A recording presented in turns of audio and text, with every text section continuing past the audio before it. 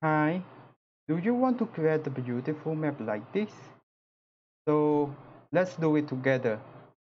I start from adding the data. Now, as you can see in my map, I have the polygon maps and my point. So let's go ahead. Uh, First, I work on the polygon and I change the sphere's simple fill, and I can choose the color. I choose the gray color. Actually, you can choose any color based on your preference, but I like gray color. And for the stroke, as you can see in the boundary, I choose white color, and let's apply. Okay. So as you can see, I have a beautiful grays and white background maps. And let's now work on the points data. And the points data represents the main cities. So let's do some visualization for the population of the main city. I go to symbology.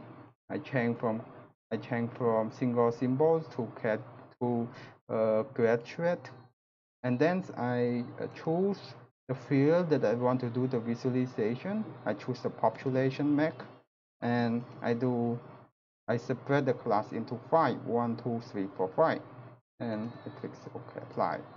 I just see the view. Okay, so now let's do some customizations of the points. I give this value to number 3, the size number 4, and this side number 5, and this side number 6. Let's test.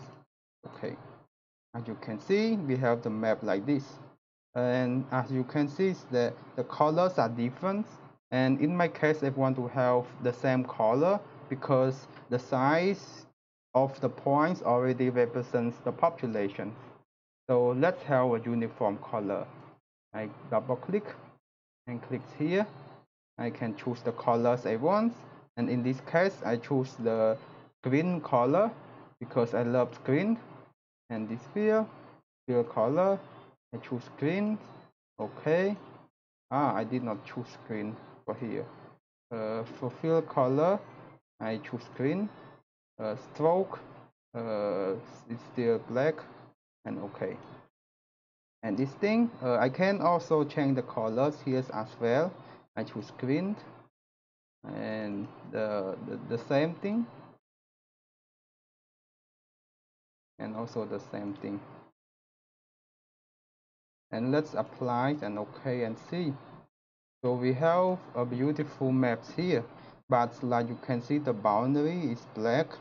I don't, maybe I want to remove the stroke or the boundary of my points. Let's do it.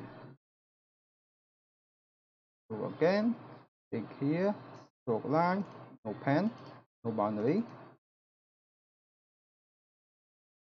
No pens, it means no boundary or no stroke.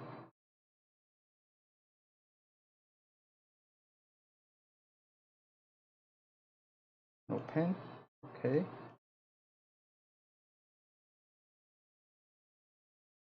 And this one also, and clicks pen and clicks OK.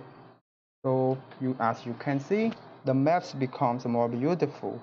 And for the point size, in this case, I would not recommend you to show in the global levels. I think the size should be shown in the regional level, like in this scale. That you can move the area. Okay? It can be shown in this scale. And see, the map is really beautiful. Let me know if you have any question. I'll try my best to answer you. Thank you.